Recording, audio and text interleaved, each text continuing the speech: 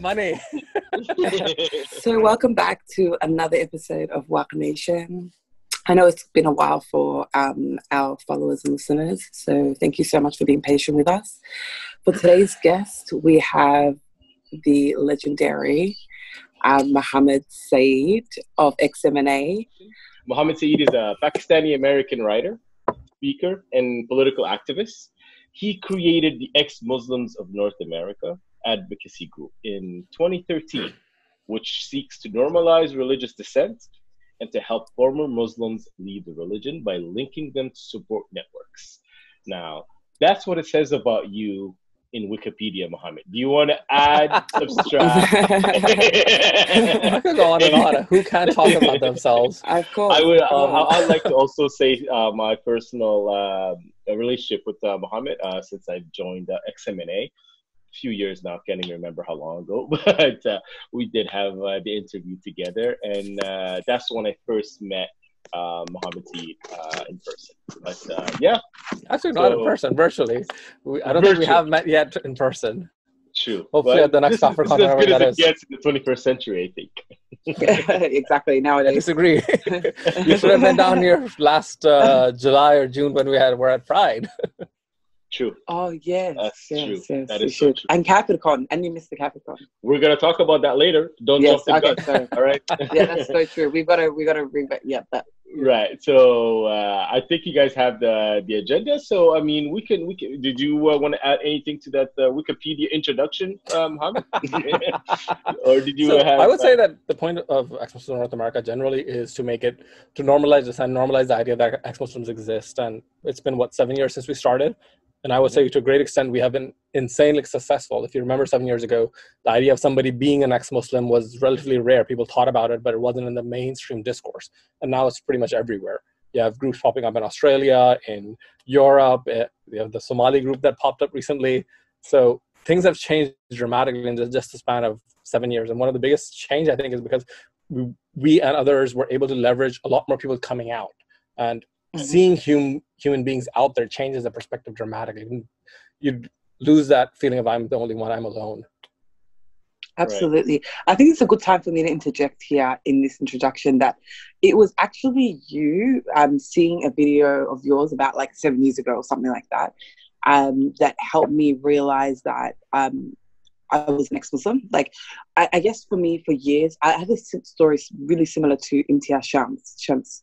So for years, you have these questions, you have these, I grew up, in a really religious environment. Anyway, cut a long story short, I used to identify as agnostic Muslim. So when I remember, because there was no such term as ex-Muslim. So back in the day, I used to tell people, like, I'm like, when my Muslim friends went around to my, Aussie friends, I'll be like, totally don't believe in this stuff. I'm agnostic. But culturally Muslim, you know what I mean? Like, whenever my family and stuff would move away, and it wasn't until I was actually really set on that whole agnostic Muslim thing. So that just meant to me that I didn't believe in any of the, edicts of Islam. Yeah, scripture part of it, yeah. But I participated in like the Ramadans and the Eid. But it wasn't until I watched something of yours and then you were talking about, like just dropping the label altogether and just why even identify with Islam kind of, and just calling yourself an ex-Muslim. And I don't know, just the clarity at which you had kind of come to your own conclusion.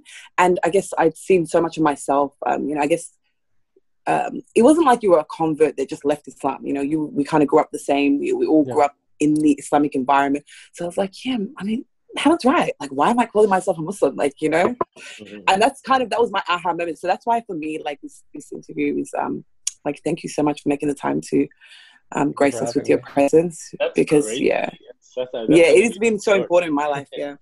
Yeah, it's all the way in Australia, Mohammed. All the way in Australia. Influencing us all. Yep, to Jahannam. But you know what? Culture part, touching that in particular, like my perspective generally is that we all have our own cultures.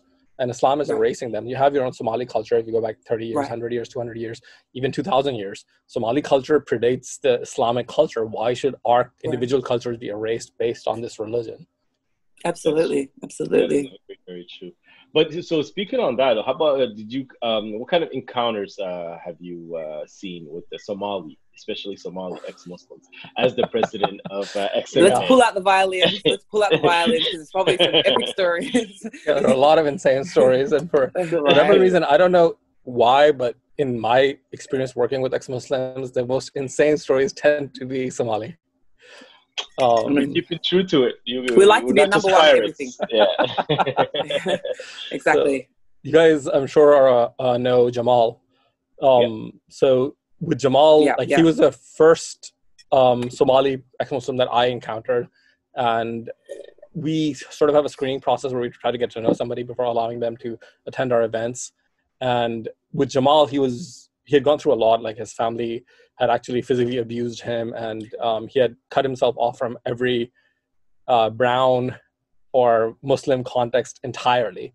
And the reason was what he went through. And when we touched base, we talked a few times. I met him like 2 or 3 different times before he was comfortable enough. We didn't have a video chat. We actually hung out at bars multiple times because he was so scared of what the consequence of reaching out to any environment like ours is, because he was worried it would be a trap or something like that. And then the first time he actually showed up at an event, it was actually an Eid party that we threw. And after the event, I talked to him and asked him what he thought. And he said that before he had entered, he was waiting outside for about 5 minutes, pondering whether he should enter or not. And at the end of it, these were my people. And it changed his perspective dramatically. There was another Somali ex-Muslim that was at that event as well. And both of them talked about the fact that what we were doing was so interesting and powerful that they wanted to replicate that. And that's when they created the Reddit ex-Somali community. They actually did that in my living room during that party. Wow. So the Somali ex-Muslim Reddit was born in your living room. That is amazing. That's amazing, because they got like over, I think, 1,500 subscribers. It's got so many subscribers. So shout out to, and actually one of the guys in Waaq Nation is one of the admins. So shout out to the guys over at Reddit. That is crazy, though. That's a funny story. That's actually a good story. And Jamal from there went to like this pioneer of everything in the Somali community. From what I understand, he's done an insane amount of work. Oh, absolutely. Yeah, he's a really cool guy. Yeah, definitely. Shout out to Jamal. Yeah, Mahad as well too. Yeah, absolutely. Do you believe that? I feel like I don't know. Maybe I'm wrong. I'm right. You guys correct me. But I feel like along with the Pakistani, Afghani, Somalis are up there with the in terms of activism, right? In terms of you guys definitely punch above your weight class by far. Like, there aren't as many Somalis as active as you guys are. Yeah. So and that's even without touching Ayan. Besides that, there are a lot of Somalis that are out there, which to me is very heartening. That's great. Yeah, that's great, because that's the other thing. It's what are your thoughts on Ayan Hirsi Ali, which was ahead of her time, right? In terms of which Ayan Hirsi Ali? That's so true. That's a good point. I guess so many hats that she has, like as a victim of Islam, what she went through, as an ex-Muslim activist herself, what happened to her, as somebody that is talking about the issue of Islamism. That's a different hat that she wears, and each of those has different ramifications, I would say. And then you also have her acting as a women's rights activist. And I would say, if you guys have the time, we should walk through all of those. Exactly. Yeah, absolutely. Right. I just want to take it one step back for a second, though, guys. I just wanted to clarify, with the Somali community, the reason why the Somali community is probably so vocal and probably we've always, if you think about it, been at the forefront of the ex-Muslim movement from the time of Ayan, really. She's our, I guess, prophet guiding us through, right? The thing is, with our community, it's such Islam really manifests violently. We're a really zealous community, probably even more so than the Afghani community. People, when they think of like extremist extremist Islamic communities, they often think of, Afghanistan, the burqa, or Pakistan, or Arabs and stuff like that. But when you're an actual Muslim and you actually know the Ummah, you actually know that Pakistanis are actually, like, yes, they are pretty religious and stuff like that. But then, for example, not all the women wear the hijab exactly. They kind of all wear more diverse different style, more diverse, exactly. Whereas in the Somali community, we don't have that. It is it's conform or die. You're going to say all the women wear hijab. 98% of the women are female, have got female genital mutilation or whatever. So it's not like the conformity is like almost absolute.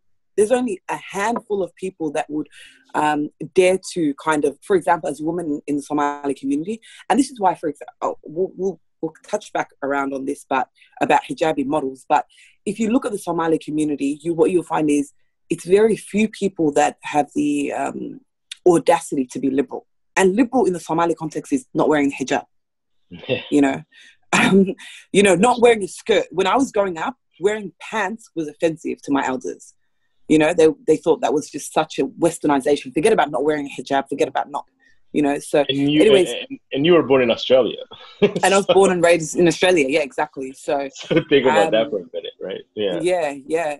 So and I think in the Pakistani communities also, and maybe I'll get some flack for this, but I think in terms of education, they surpass us, right? I mean, in terms of there's a lot, there is a lot more education as well, and for better or for worse, there's others, and I'm not sure. You can correct me if I'm wrong, Mohammed, but I think there's Christian Pakistanis. There's Is there any Pakistani? I see Bibi. Pakistanis, but they're a very small minority.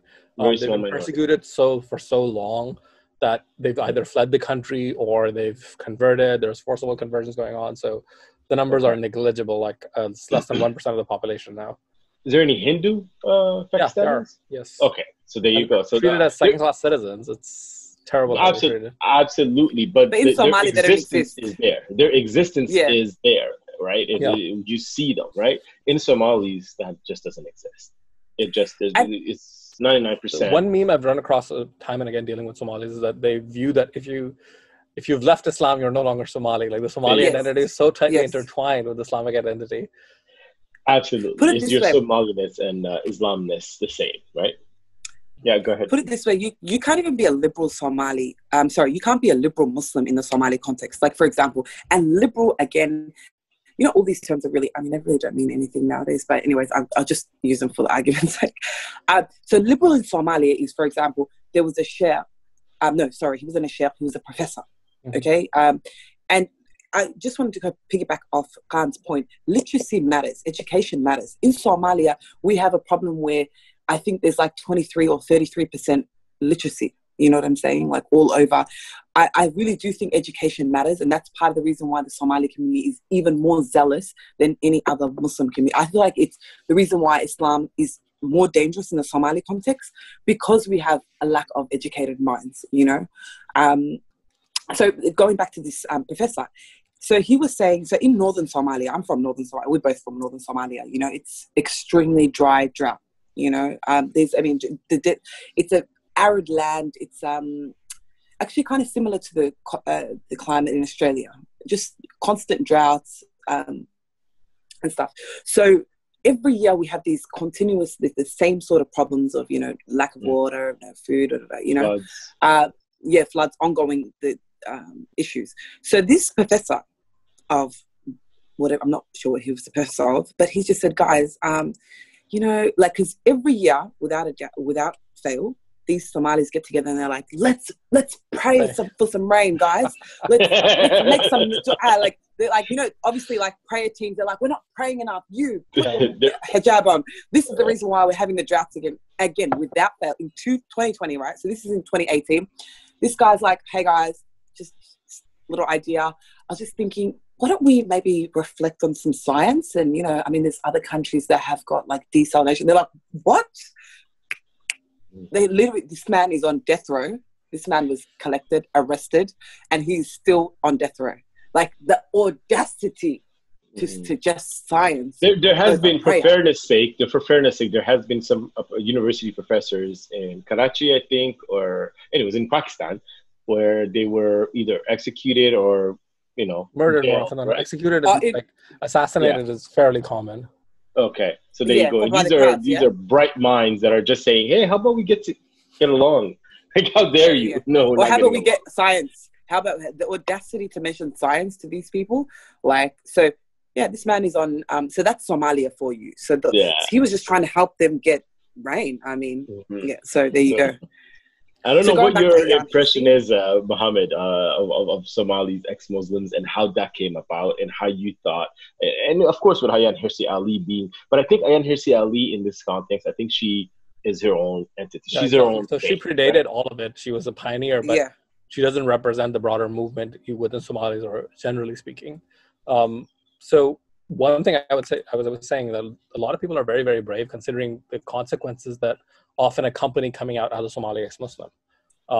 So with most of the people in the early days when we started off that came out, there were consequences. They went through that, and I think it's gotten a lot better now. But for example, in the beginning, one of our guys, we had an Eid, it was a New Year's party. We had through a New Year's party, and the Somali guy was in the background, and his family was attacked as a result of that. But in the video, he wasn't in the foreground, he wasn't featured. His face was just visible in the background, and as a result of that, within 24 hours, there were on forums discussions about who he was, and another 24 hours or so later, his family was actually attacked. Wow. And he had to go back in the closet. He wasn't open or anything. He was just there in Was the that in the background. West? Was his It was in family in the DC. West? The family was in Somalia. He was in DC. Okay. Yeah. So no, I'm not surprised by that. Yeah, I'm not surprised. I've received personally myself, like I've received death threats, rape threats. It's gotten so bad for me that I've had to go to like the senior Australian, like the FBI, but for Australia. Yeah. And they've because I got all these threats and stuff, and the cops were like, when I went to the FBI or whatever thing, the guy was like, "You poor thing, you come from the Somali community." He's like, "We intercept so much." He's like, "You don't know." He goes, "We have a whole unit." He goes, "We have a whole." He goes, "Forget about you being an ex-Muslim." He's like, "Wow, you have the audacity to leave Islam." He's like, "No, we'll protect you. We'll do whatever." But he's like, "We have enough of an our plate dealing with just the tribal feuds." He's like, "We've got monitoring." Yeah. So he's like, "You poor thing, you've got tribal, and then now you've added apostasy." Like, You just want to die. I know you just want to die. Yeah, I know. I know it's crazy, but anyway. But here's one thing that I'll say about Somalis. Okay, as much as their energy is raw when they're believers in Islam, the energy doesn't go away just because they no longer believe.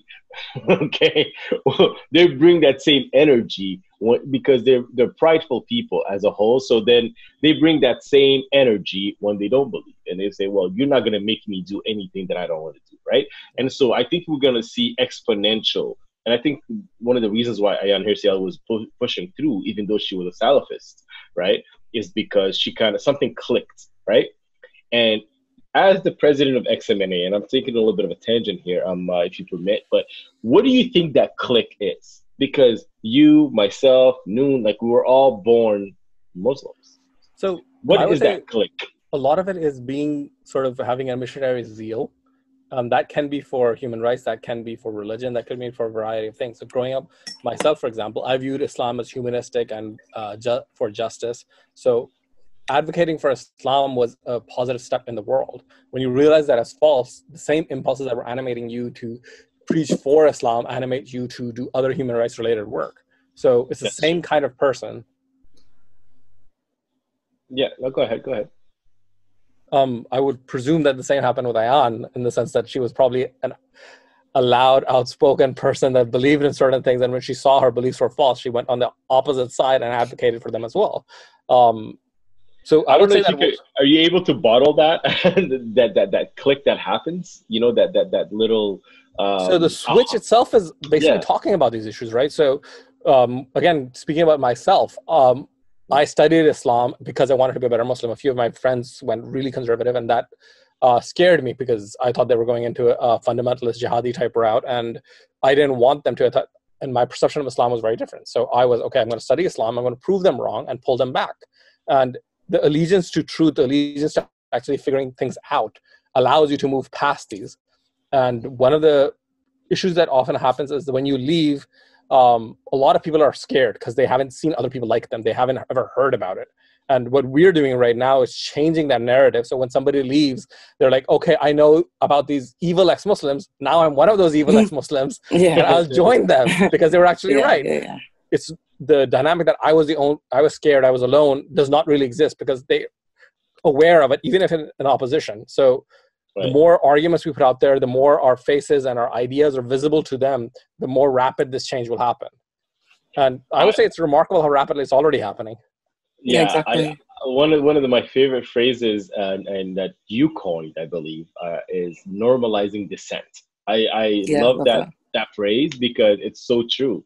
Once we become normalized, then it's no longer this alien. Because you're right. Even myself, like one of the reasons why I kind of started looking at it, because just like any other Muslim, I never really opened up the Quran or the Hadith. No, I just celebrated, Eid. Whatever your parents told you. Yeah, I fasted when, and it was a competition more than anything spiritual, to be honest with you.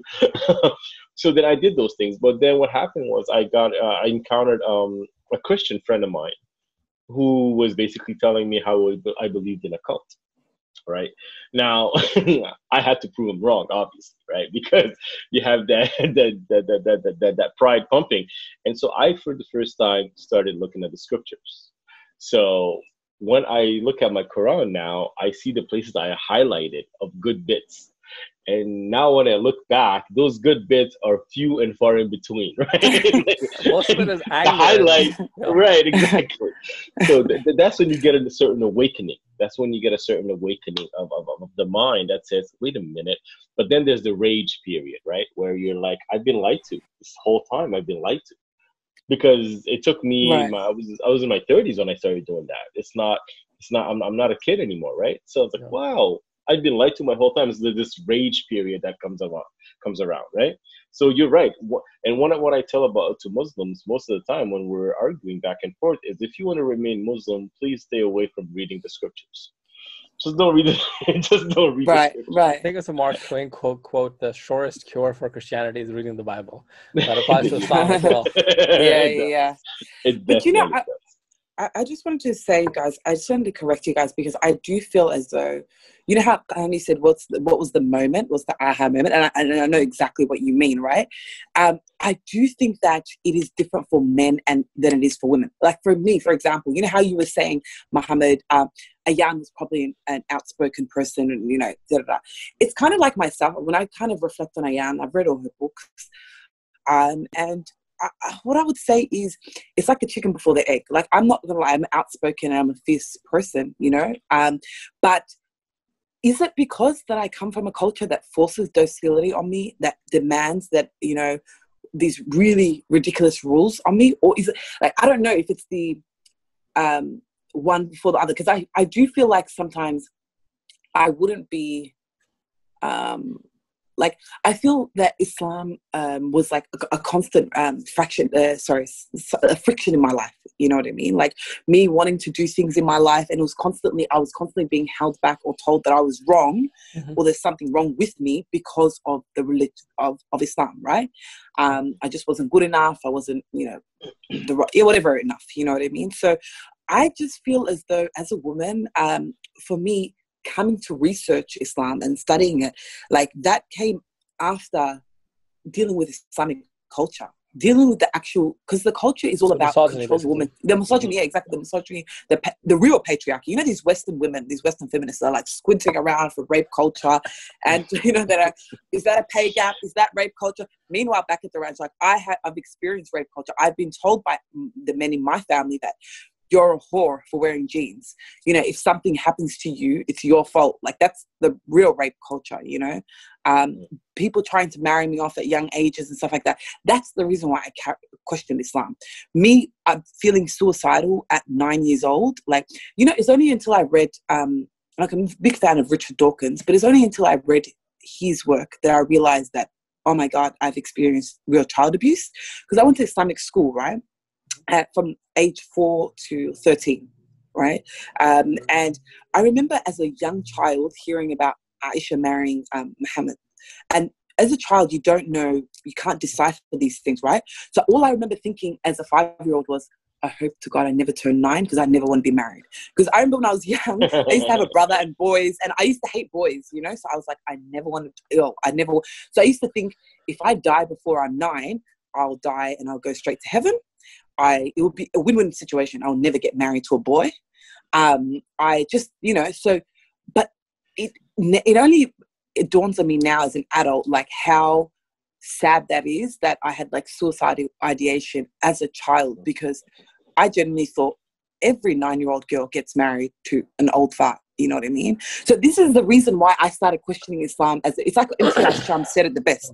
He's like, it's not that I learned anything new in my adulthood that made me like, okay, like people act like, for example, Muslims are like, what happened to you? Like, I mean, did somebody hit you over the head with a kitab and that's why you hate Islam? You know, like that's what they act like. Some moment happened to you. You know what I mean? Like, but it's not that. It's like an accumulation of like the same things that I was okay with at 5, at 16, at 20.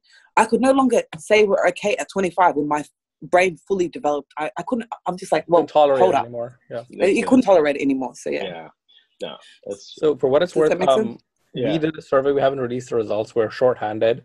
We are working on releasing them probably sometime this summer, of attitudes of why people left Islam, and demographics and a bunch of other things. And one of the most stark differences was what in genders and why people leave Islam. For women, a lot of it, majority of it was because of misogyny within Islam. For men, a lot of it was based on science and philosophy and flaws within Islam. For women, the majority was because of misogyny. Right. So it was more of an existential thing for women, is what you're saying, right? And as you can tell, a lot of, and I just looked at the Somali ex-Muslims, essentially, and the most outspoken ones are majority women. Right? They have to go through so much more, right? They have to go through so much shit. Yeah, absolutely. With a ex-Muslim man, you can fly under the radar. As an ex-Muslim woman, you can't fly under the radar because there are expectations of marriage, there are expectations of how you'll behave within the community. A man can get away with a lot more than a woman can. That's true. Yeah, exactly. That's true. That's absolutely true. And that's something that I think, and I don't know if you agree with me, Muhammad, but just 5 years ago, just half a decade ago, the conversation wasn't here, right? Just only 5 years ago. How do you think the ex-Muslim movement has moved on and matured? And because I think you've been to Hannity, you've been to a lot of different platforms, you've been to, and you and yourself and Sarah Hayter as well. Shout out to Sarah Hayter. You guys have moved along the you basically had this movement that started, right? So tell us a little bit about that and how you feel it has progressed, and from where it was like just only 5 years ago, only 3 years ago, actually. So positives and negatives in the sense that I would never imagine we would achieve this level of success we have. Like, it's everywhere. People talk about it. And the most hilarious part is now counter ex-Muslim dawah is a huge industry. I love that. I love every country. I love it. One in Australia, there was a conference in Australia where they played Sarah. There's videos in the conference. Really? Yes. Really? And they were basically shitting on her. I missed it. I wish I went. Yeah, so we were live streaming it. We were watching it live. I was watching it live stream and tweeting about it. Like, most of what they were saying was ridiculous, but the fact that they were introducing ex-Muslims on their own platforms, for us, is a win-win. They'll go and look it up. Absolutely. But those conferences are happening over here in the US, in the UK. In the US, there's an institute that is working specifically on ex-Muslim related issues. They feel the pressure now. Bilal Phillips had a video recently or so ago about how I hate Bilal Phillips. But he's feeling the heat because he's again and again getting confronted by ex-Muslims. Parents are referring their kids to him, and the person that triggered that the video that Bilal Phillips put out was a member of EXMNA. Like, he met Bilal Phillips, talked to us about it afterwards. Bilal Phillips is an idiot, though. Like, I'm just saying, even as a Muslim, like, I thought he was an idiot. He was like, he's an ultra conservative, so you have to be an ultra conservative. That's true. So on the one hand, it's beautiful and wonderful how far we've gotten and how many other people are. So my goal from the beginning was to, one, create an institution that will last for a while, like regardless of whether I'm around or not, and two, to broaden the movement as much as humanly possible. So most of our programs have worked in that direction. So we created a series of documentaries. We call them Life Beyond Faith. Mahad was featured, Jamal was featured. I've seen those. A lot of those got a lot of traction, and as a result of that, like when Jamal's video came out, a lot of Somali ex-Muslims came out immediately afterwards, and also within the Black American ex-Muslim communities, they Black American Muslim communities, they played those videos and they were asked what's going on within our communities. Amna Wadud is a prominent feminist Muslim, and she posted about the video and what are we doing wrong that this level of abuse is actually happening. So from a penetration perspective, it's been wonderful. The other side of it that it has not been so wonderful is I wouldn't have expected how far liberalism has retreated. So okay, expect us to be embraced. Like I used to joke when I was younger, before I was involved in any of this, that I'm the most left-leaning person you will ever meet. And going from there to realizing how much we're hated by the political left, to me was heartbreaking. And I understand what the motivation is. Like, it's to a certain extent, it's reactionaryism on how Muslims are demonized, and they want to protect Muslims, which is perfectly fine and legitimate, and they should be doing that, and they should be applauded for that. But it's hard for them to distinguish between defending these people that are being besieged and defending their ideas. Because if we're defending these people, their ideas must be an integral part of them, and we must defend their ideas as well. Like, it's a package. They can't see that people that have bad ideas must also be defended. So that's, I think, where the dichotomy lies, and that's something that personally I felt hurt by. That is very true, because could it be that because we're not there yet, maybe they just don't know enough about it, and it's just they see the person and the ideology as one package. One of the most poignant videos that I've seen is, I think it was Armin Navabi, and I'm not sure where he was, but anyways, he was going to a place where there was a Muslim reunion or whatever. It was a Muslim thing going on, and the Muslims were kinder that's to what him. we did. So we sent a bunch of our people to EXMNA, Islamic Society of North America. They have an annual conference in Houston. It's in Chicago or Houston, it switches. So we got I believe it was in Houston. This one was in Houston, I believe. Yes. So we got some of our people from Texas and Houston and Austin to show up, and Armin went there, and we hired a videographer as well. And that's exactly what we saw. We saw that some Muslims were dismissive, some were angry, but I would say a majority of them were understanding and wanted to understand our perspective. The thing is, within the Muslim community, you don't know how badly people are being oppressed. When I was a Muslim, I didn't know that in my country, in Pakistan, you have the death penalty for leaving Islam. You have the death penalty for blasphemy, which is in effect the same thing. And most Muslims don't know that. It's a lack of awareness. They're not bad people. And when they talked to those people, they were receptive, they understood, they want a better world as well.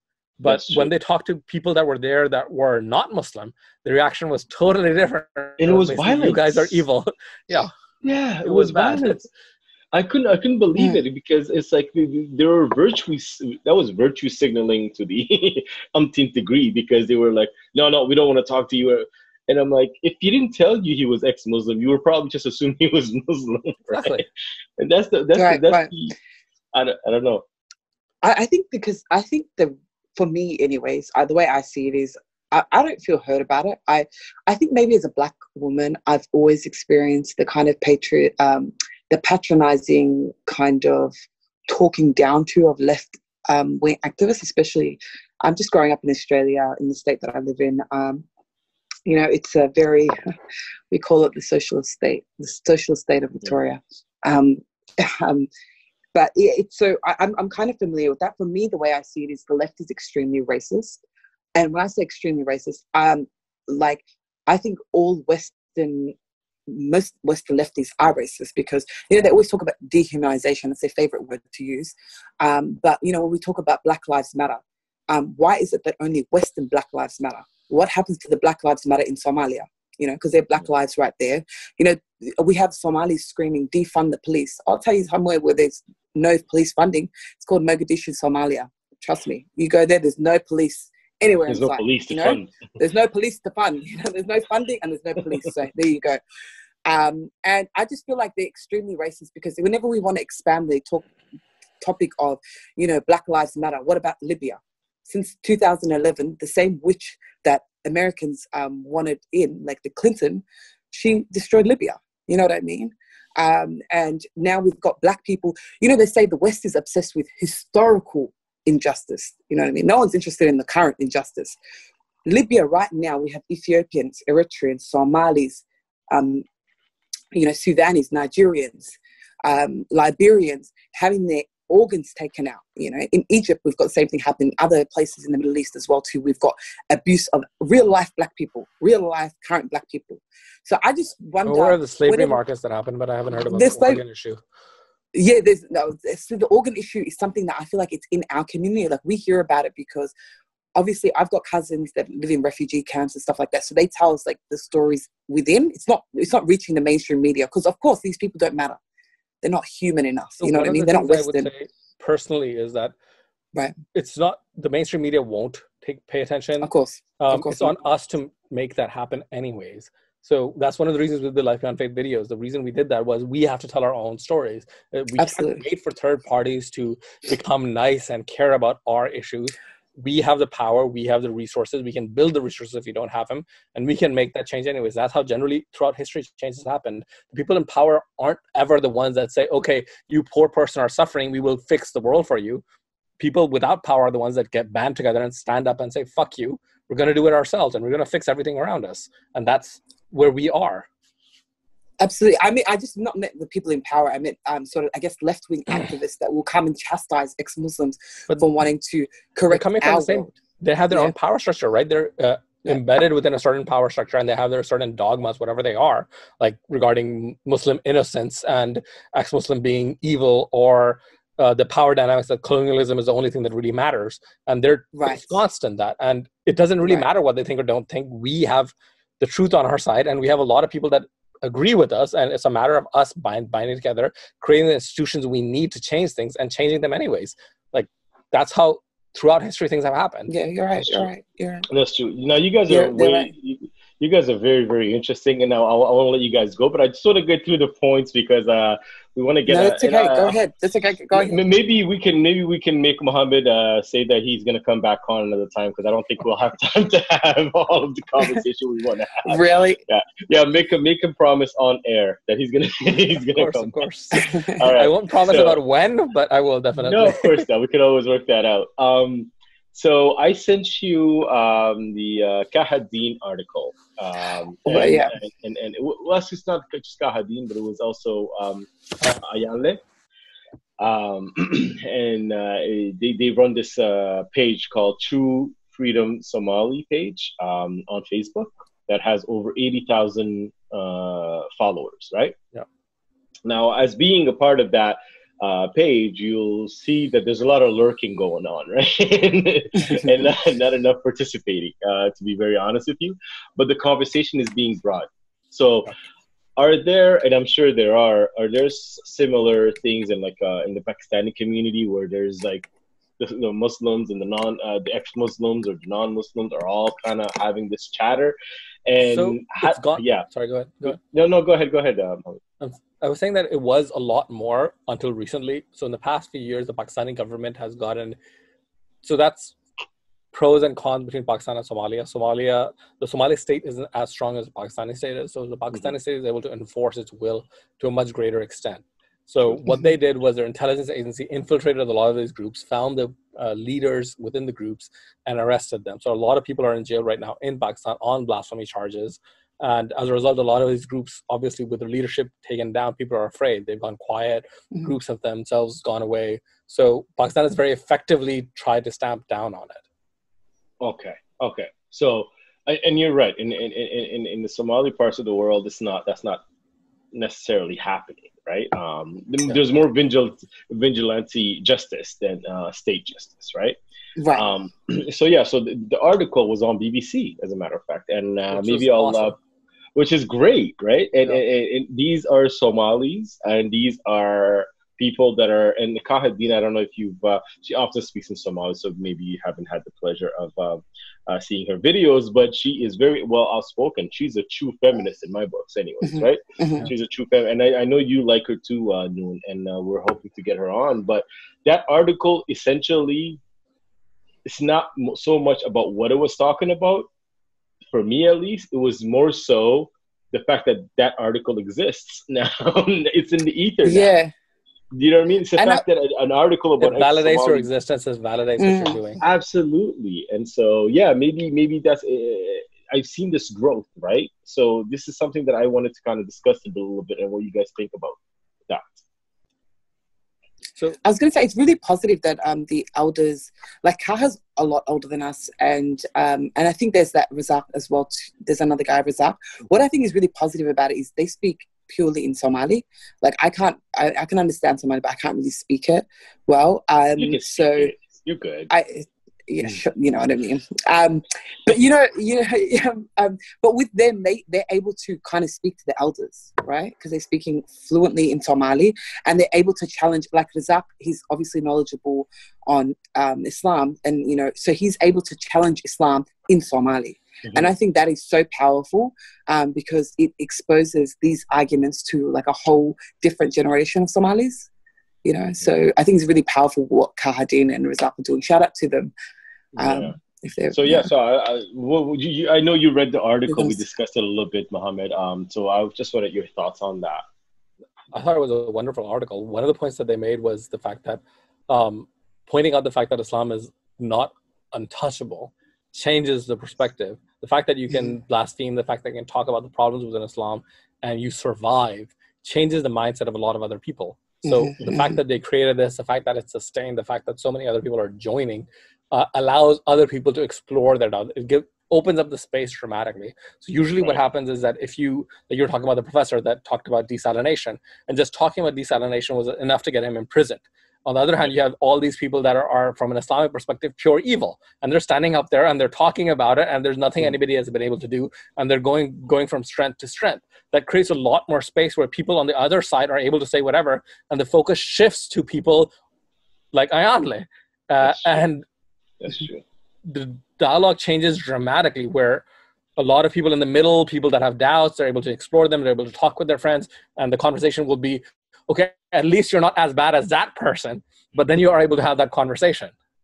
That's true. That's true. That's so true. That's so true. I thought that I don't know. I was a little bit like starstruck with the fact that the article was out there. I've spoken to Ayanle, I've spoken to Kaha, great people, by the way, and pioneers in their own right. But the fact that was on BBC is like 5 years ago, you wouldn't have never seen this. It would have been more about Ayan Hirsi Ali and just her life being protected, right? So that I was really kind of taken aback with the fact that I think change is happening, but change is happening exponentially because of technology. Because we're able to do this, we're in 3 different countries and we're speaking right now. You know what I mean? And these things are advancing. And I don't know who said it, but I heard said that the internet was to Islam what the printing press was to Christianity, right? Information is being shared. Information is available that was never available before. People are able to read it and engage with it directly. So you can't get away from the fact. Back in the day, you could have an imam lying and the average person was illiterate. They couldn't check anything. Now you can go and look it up yourself. Okay, as an ex-Muslim, I'm a complete liar, whatever, it doesn't matter. These are the facts that I'm giving you. Go do your own research. Don't ever trust me. Go do your own research. And they're able to do the research and they're able to figure it out on their own. That's it. And you had said something earlier that I want to kind of circle back to. One of the reasons why I believe that we're making headway in a little bit is the fact that a lot of these ustads, sheikhs, and all of them are all talking about people leaving Islam. Now, one of my favorite, and I think Nun knows this, is a Somali sheikh who's in Toronto, actually, Saeed Rage, and he's the one. Our favorite sheikh. Our favorite sheikh. And I think it was Halima that translated the words, Muhammad, in EXMNA. But he basically said it's not the riffraffs that are leaving Islam. It's the most educated ones. He said it's not the drug dealers. He said it's not the drug dealers. He said it's not the ones that are shooting people in the street in Minnesota. I love the fact that he specifically highlighted to the parents. I love that one. It's not the ones in jail. It's not the ones that are just on the street corners. It's the ones that are studying science. Isn't that amazing? That's amazing because without him knowing, he's basically giving validity to something that he doesn't. So he was talking to what he actually experienced. Yes. He saw this happening. Yeah. People probably in his congregation left. Parents came to him probably and said, "My kid, who is a bio major, is a doctor, is no longer believing. Please talk to the kid." He had this conversation, and those conversations rattled him because usually within these conversations, what happens is the sheikh is not able to answer the questions. Because they've never been straight up confronted with it, and then they themselves get rattled. That's it, because they've never really been questioned, to be very fair, right? They've never really been questioned. They've only been listened to. I remember going to a halaqa when I was a kid. Halaqa is, what do you call that? A lecture? I guess a religious lecture. Religious sermon And type thing. yeah, something like that. You weren't able to raise your hand and ask questions. You just had to listen. You were a receptacle for whatever information that was coming your way. As a matter of fact, it was almost impolite to ask questions or to question anything. That's why it's sami'na. It's sami'na wa ta'ana. I hear and I obey. It's not I hear, I critically think, and then I, go forward. It's I hear and I obey. That's it. No questions. It's a cult that made it, right? And to me, that's the thing that really kind of resonated with me. Is the fact that these chefs are coming out saying apostasy this, apostasy that. The kids are leaving. It's the end of the world. Like, what's going on? And they don't understand. Well, just read this. Read it. Just read it, right? And it's hilarious to me. And I think that's great. That's great that that's happening, right? I'm sure some of the more educated ones would come to the same conclusions as well.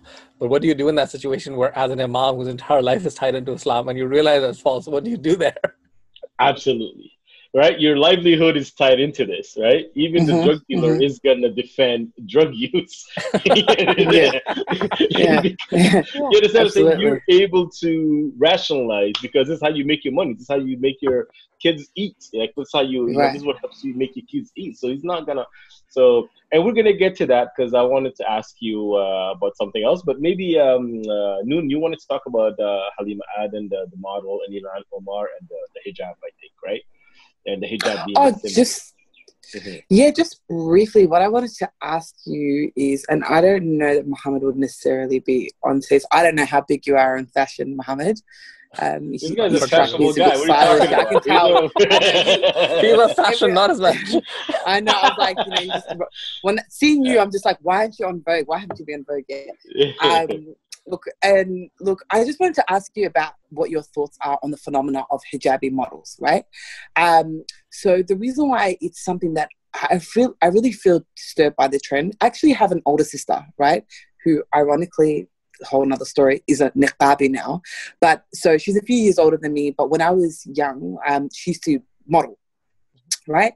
And she was like a swimsuit model and just a regular other model and stuff like that, so it caused a lot of drama for my family. It's a whole, thing. But anyways, at the time, the modeling industry was extremely racist, extremely I just remember my sister's really gorgeous, striking looking, but she's just like an inch too short.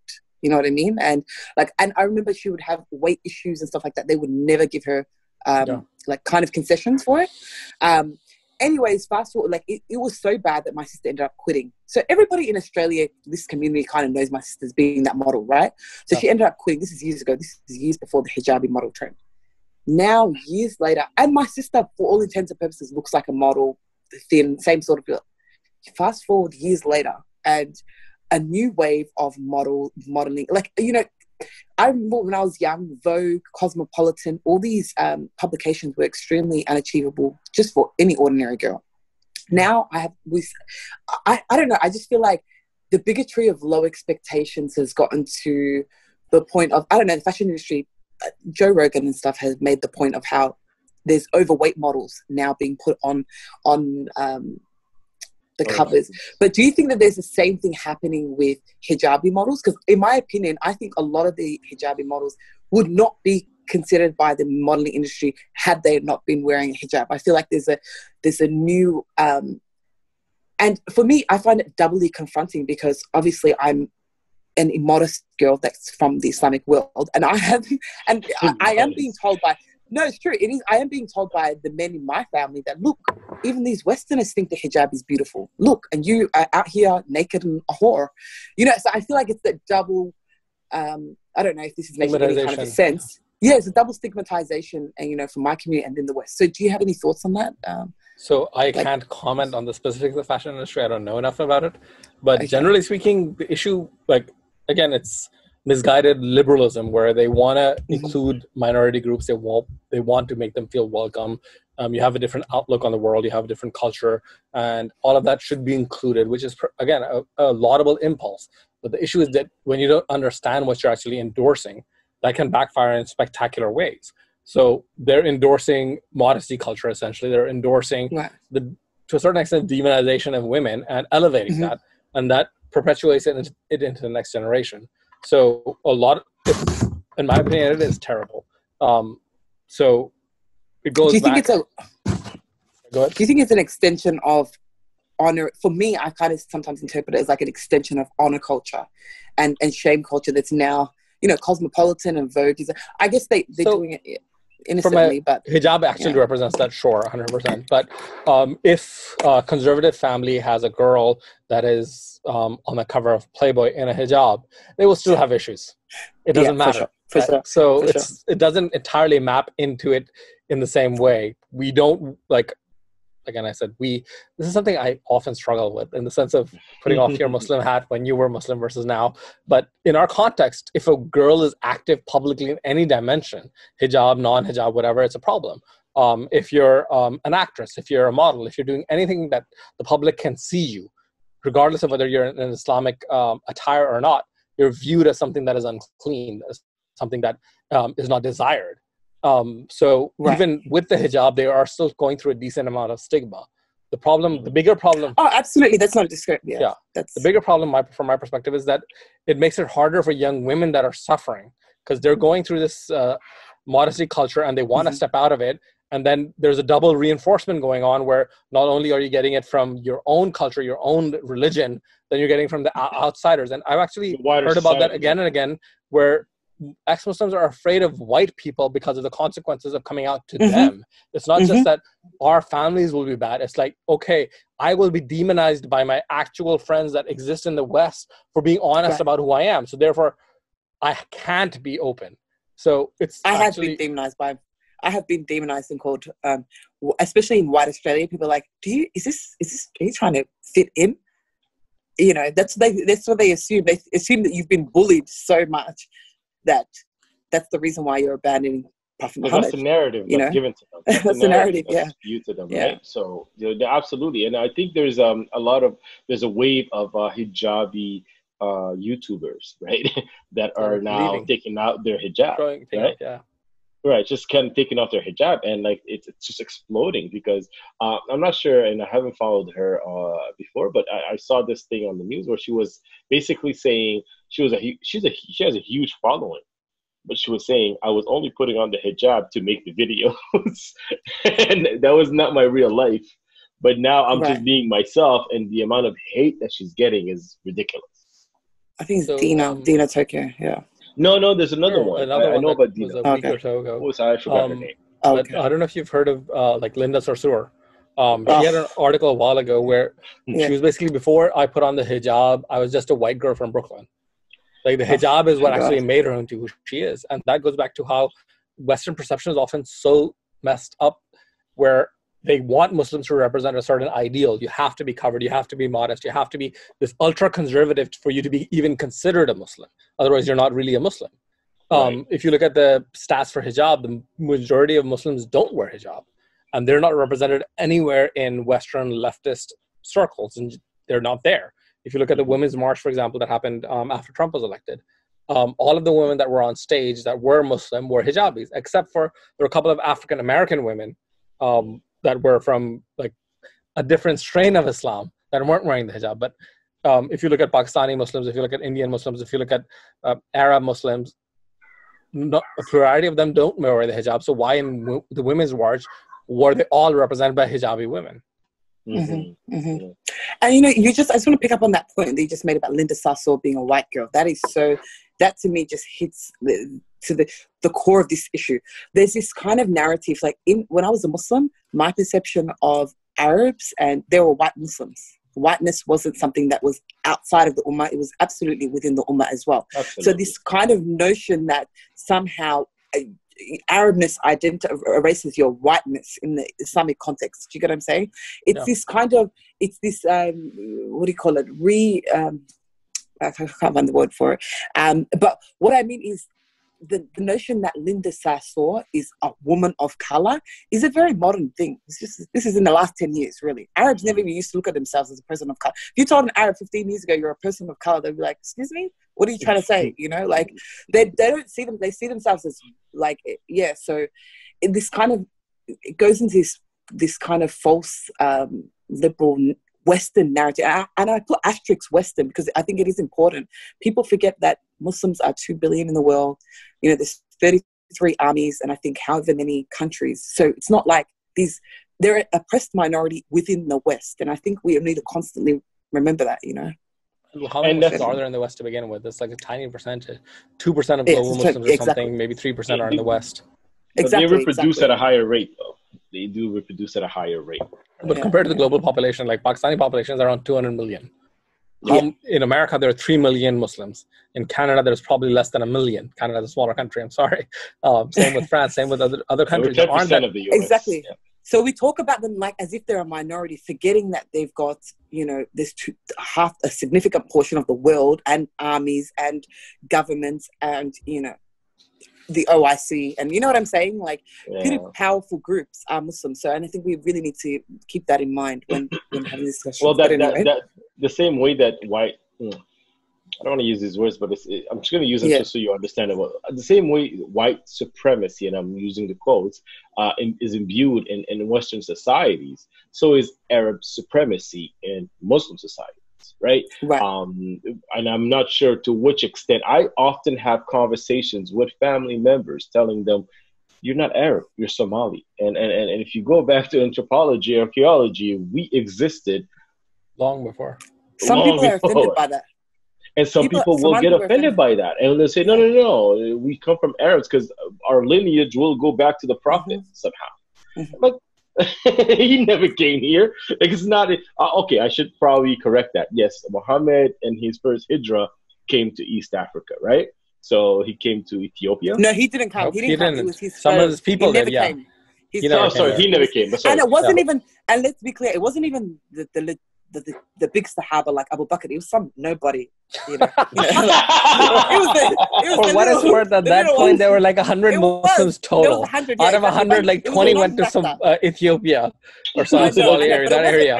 It wasn't Umar. It wasn't anybody like big. Was it any of the Khalifs? That was sent. That was sent. You know? Anyway, go on. I sit corrected. But what I'm saying is, they will use that and say we were Muslim before the whole peninsula became Muslim, right? So then their Arabness kind of comes into play. Like, you're not Arab. Okay, you're not Arab. And these are actual conversations that are being had in the 21st century when all this information is available to us. Now, so I'm not sure to which extent Pakistani communities aspire to the same. So I would say we're worse off than you guys are because Pakistan was founded on the idea of Islam. Like it was India and India was split into that Muslims want their own. Right. So for a lot of other countries, if you compare Egypt with Pakistan or Morocco or Somalia, they have their own heritage that goes a long way. Pakistan's heritage goes to India, and there's a significant discontinuity there where we're saying, screw India, we're Muslim. For the sake of Islam. For the sake of Islam. Exactly. Screw India, for the sake of Islam. So it becomes much harder for people in Pakistan to embrace their history in the same way that somebody in Morocco or somebody in Somalia would be able to, because you can draw on the entire 2,000, 3,000, 5,000, whatever year old history. In Pakistan actually is one of the oldest civilizations around. There were remains of civilizations dating back to 5,000 years, as old as Babylon, that exists in Pakistan. But somehow Islam is when everything started. Like I grew up in Pakistan, and our history books actually start from when Muhammad bin Qasim came in and invaded and opened, quote unquote, opened the door of India to Islam. Like that's the narrative. So do they teach? I wonder. Do they teach the Ghazal Hind? Basically, I think it was one of the hadiths where the Prophet said. I didn't see that hadith specifically, but the people that invaded India and probably murdered thousands upon thousands, if not millions, and raped. Are the people that are lionized. So there's Muhammad bin Qasim that invaded the lower part of India. Then there was Mahmud of Ghazni that invaded the northern parts of India, and it was Pakistan. And both of them are lionized, and we're taught in our history books how wonderful they were. They destroyed temples. They enslaved people. They, with Mahmud of Ghazni, I was reading where the global market in slaves plummeted because he enslaved so many people that there was a glut in the market. And we're taught that he was one of the most amazing people ever. Are you serious? Yeah. If that's not Stockholm Syndrome, I don't know what it is. Mahmud of Ghazni. So his empire was based in Afghanistan, northern Afghanistan, southern, like the Central Asian state. His name was Mahmud of Ghazni. So is he like one of the founding fathers, like Abraham Lincoln of Pakistan? So Pakistan is a recent state. He was the one that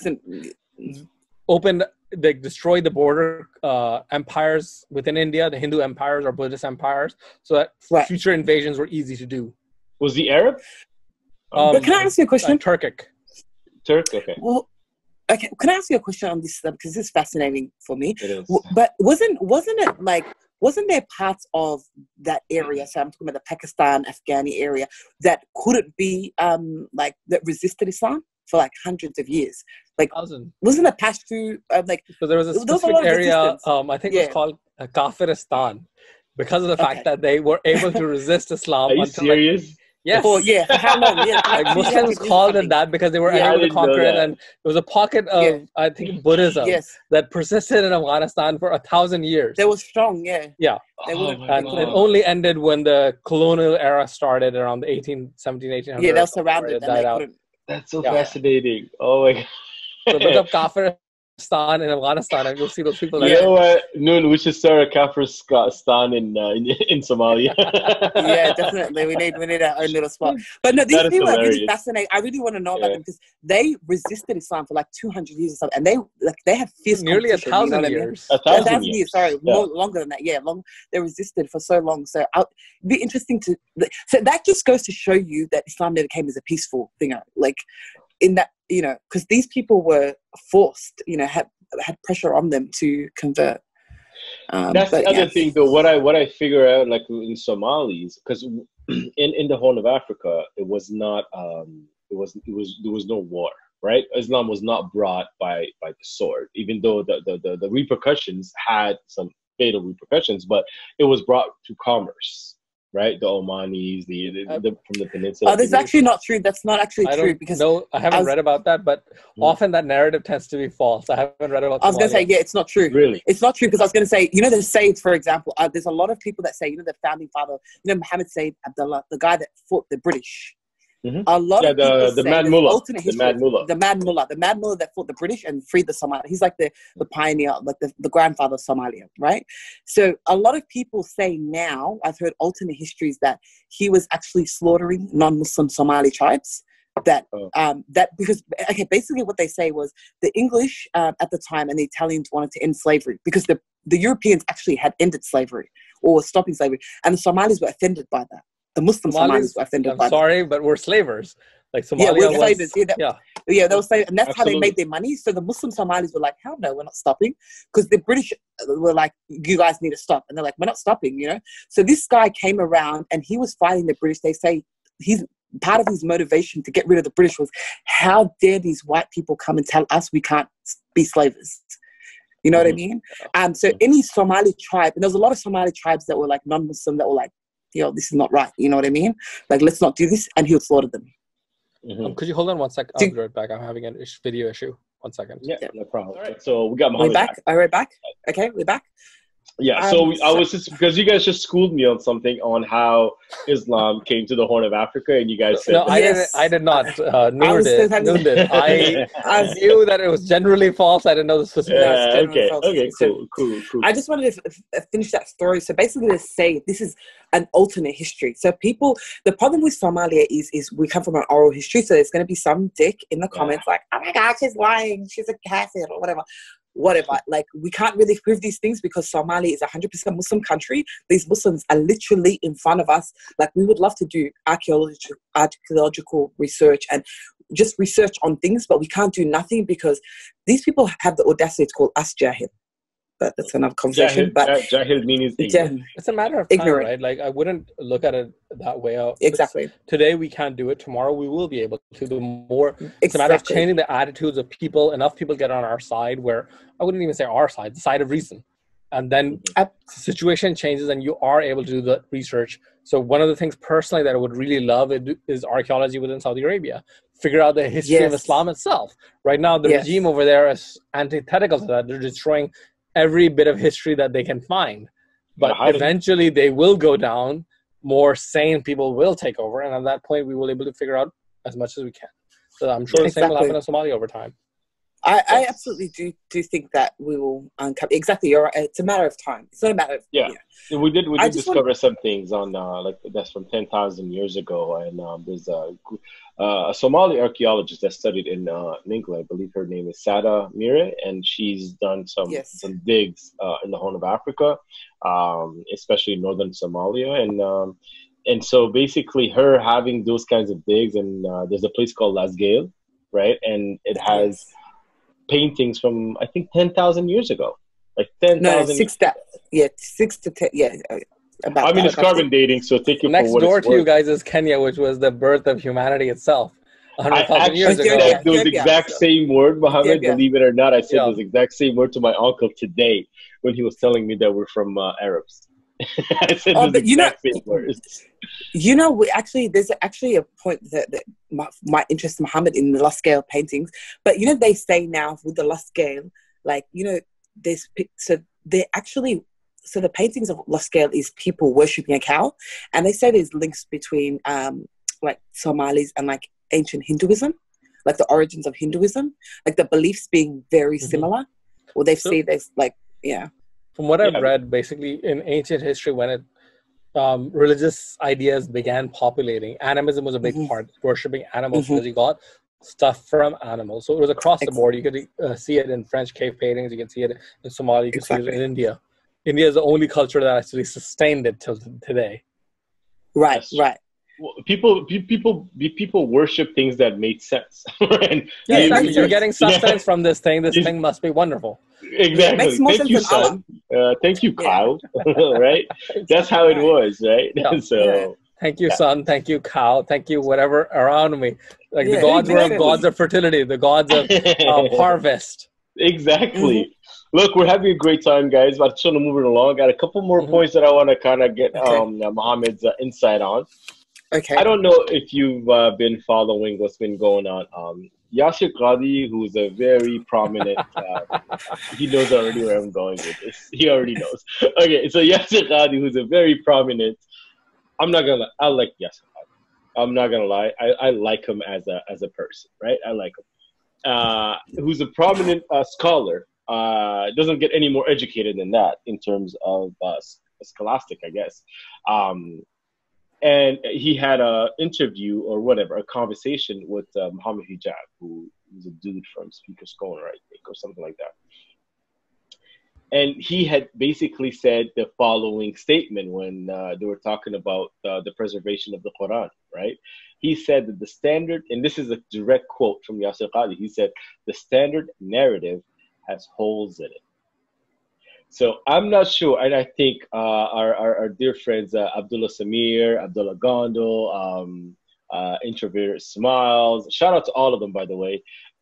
I've all made like videos about it. I think Apostate Prophet, I think also made a video about it. But anyway, what is your thoughts on that? I want to know if you think Yasir Qadi is actually an apostate in the closet.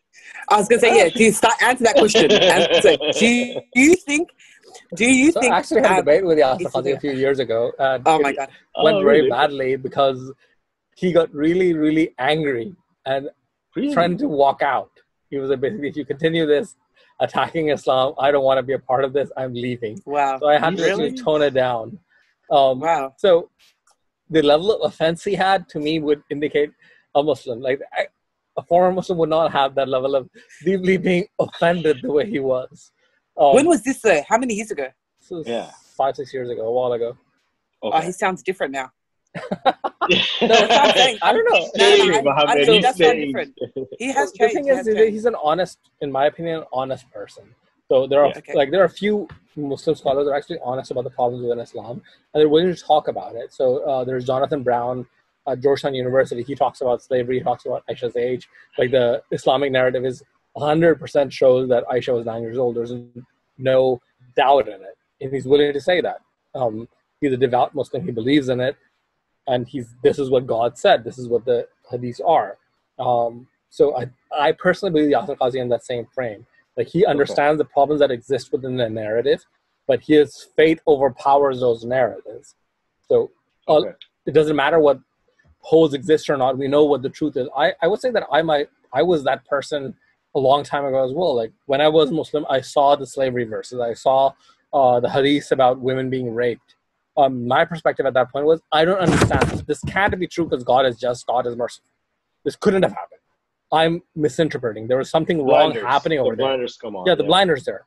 So I'm sure there's something like that going on with these guys as well, where God can't do anything wrong. There must be a broader justification. So I wouldn't, personally speaking, say that they're atheist or ex-Muslim or anything like that. They just believe deeply, and they're honest enough that they're willing to follow the evidence wherever it leads them. But not I really. just want to clarify. They're not following the evidence where it leads them, because if they were to follow the evidence where it leads them, you can't deny, because that's you can say that God desires certain things. There may be a broader element within God, like say going back to the slavery part. So you don't understand that. Okay, so there you go. Faith overrides that. So slavery exists within Islam, and God must have a purpose for that. Right. So as a Muslim, you're willing to acknowledge that and believe that. From our perspective, it's like slavery is evil, plain, pure, and simple. And if God condones slavery, God is evil. Their perspective is, if God condones slavery, there must be a reason. Yeah.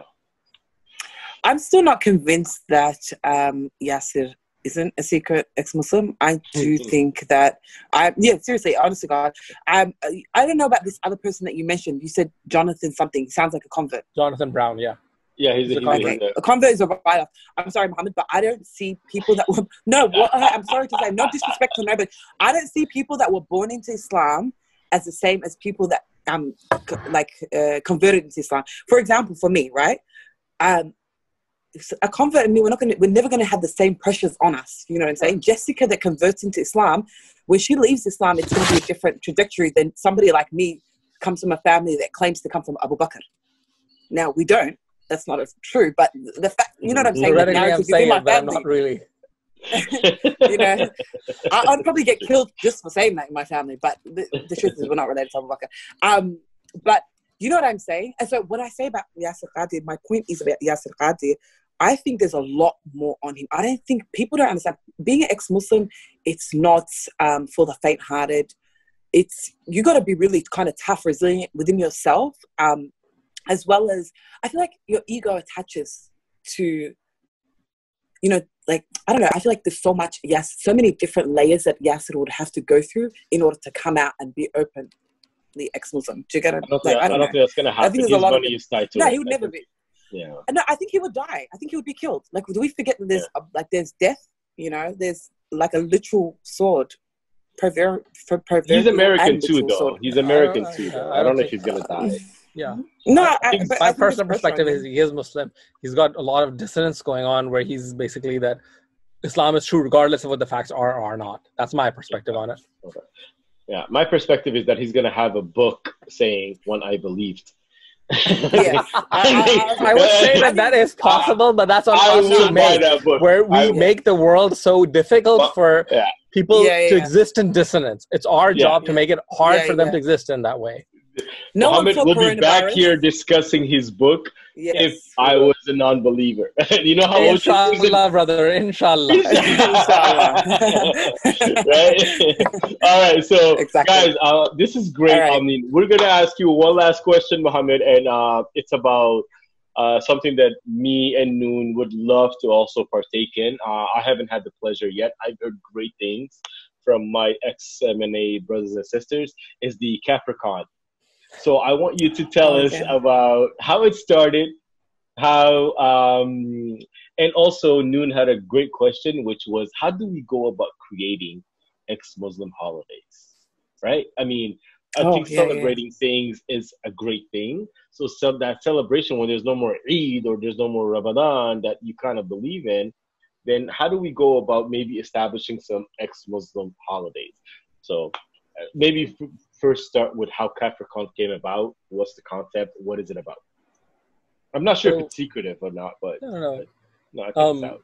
So ultimately, if you look at Christmas, for example, Christmas used to be a winter solstice holiday for Romans. It's called Saturnalia, and it was converted into Christmas when Christianity came about.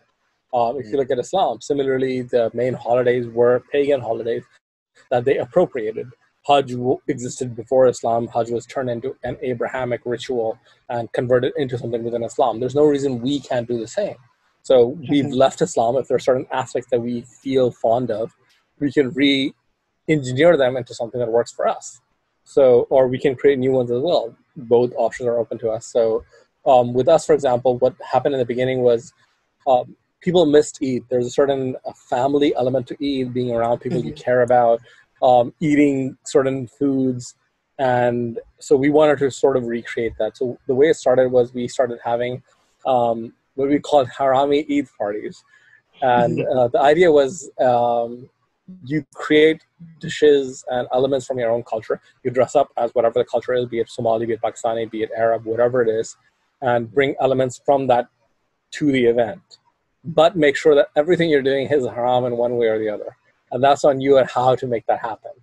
So, for example, in Pakistan, there's a dessert that's very popular called kulfi, sort of like a pistachio ice cream. And we made that with Bailey's Irish liquor. Nice. We made biryani, which is rice stew with bacon. Everybody was encouraged to come up with things on their own that would subvert elements of their own culture. Okay. And people enjoyed that a lot. Like, some of the dishes were wonderful, some did not pan out as well. But it was a fun experience with everybody. Yeah. And I don't know about you, but biryani, I don't want any bacon in my biryani. No. Yeah, So what we did was no. What we No? did was we used hot Italian sausages in biryani, and they were wonderful. It came out seriously. Really? Yes. I don't know how that would work, but okay. So Might we try that. diced up hot Italian sausage, cooked the biryani. We should actually do an Muslim recipe book at some point. Yeah. Well, we essentially Sindhi biryani, which has potatoes. On, yeah, exactly. So people did come up with all sorts of ideas, and there were Lebanese dishes with a variety of ways of making them haram. There was Pakistani dishes. There was Somali dishes. I don't remember the specifics, but there were like 20 different dishes from 20 different cultures. And people had a great time. And in full disclosure, some of them didn't turn out well. That's fine. Like one of the ones that I made, it's a Pakistani dish called halim, and for whatever reason, pork did not work with it. It was horrible. But as I said, with biryani, hot Italian sausage worked great. So that's sort of where the idea originated. We had a couple of those, and then it was we want to expand this to a national stage where we have people from all over, and that's when the idea of Kafir Khan came to be. Where we started having national events where we had people from all over the country, both countries, Canada and the US, where we operate, come together for a weekend where they were able to celebrate together, they were able to party together, they were able to enjoy each other's company. And in certain instances, we also arranged it around something else happening. So last year, what we did was we marched in Pride. This is the first time in the US that ex-Muslims marched in Pride. And that was in New York, I think. That was in New York, yes. And the wonderful thing was, so we were playing Indian music, we were playing Arab music. All the people, so what we created a Spotify playlist and asked all of the people in the support group of EXMNA to add whatever they think is interesting and danceable tunes. So we had this massive list from a bunch of different countries, and we played it on speakers, and all of our people were dancing. And you had people from the outside that, due to the energy, due to how good the music was, were dancing with us. So you had white people dancing with it. You had so we had a little float where we had a rainbow Kaaba. We built our own little Kaaba, and it was had a rainbow motif around it. And that's so cool. The float before us was Grinder. So cool! The Grinder people were dancing to our music. Oh my God, that's so cool! And one of the Grinder people was actually an Arab. He had never encountered this, and he was so shocked that this is possible. Like, it felt like his mind was blown. My God! So what we did, we had a whole 3-day period where we had events throughout New York. We had picnics going on in Central Park. We had social with sort of a party lounge type event where we had, and then we had after parties. So it was a 2 to 3 day festival where ex-Muslims were getting together and having a great time. And it was capped by Pride, where we marched. We were there for a couple of hours. The march itself was 1 or 2 hours, and we were dancing to our music I saw a lot of background. videos. And it was wonderful. It was the best time I think most of the EXMNA people have had in years and years. Like, how often do you get to dance with other Somalis, other Pakistanis to your own music, out loud and proud as an ex-Muslim, as supporting LGBTQ rights? It's relatively rare. Yeah, very rare. That's amazing. That's amazing. So what's I'm going coming on to the next one. I was going to say, invite me to the next one. Invite me to the next one, and I promise I'm going to be in New York. Postponed because of the pandemic. We were going to do one in August, but we're canceling that for now due to the pandemic. We're probably going to do one in 2021. 2021 is going to be our year. That's what I keep saying to my friend. 2020 is a write-off, all right? Yeah, it's a write-off. Yeah, 2021 is it's our year. So we're gonna make it. We're gonna be coming to our close. Noon, do you have any other pressing questions that you want to ask Muhammad? Otherwise, we'll have to let him go. Yeah, we'll have to wrap it up. No, I just wanted to say just thank you for honestly all the work that you've done.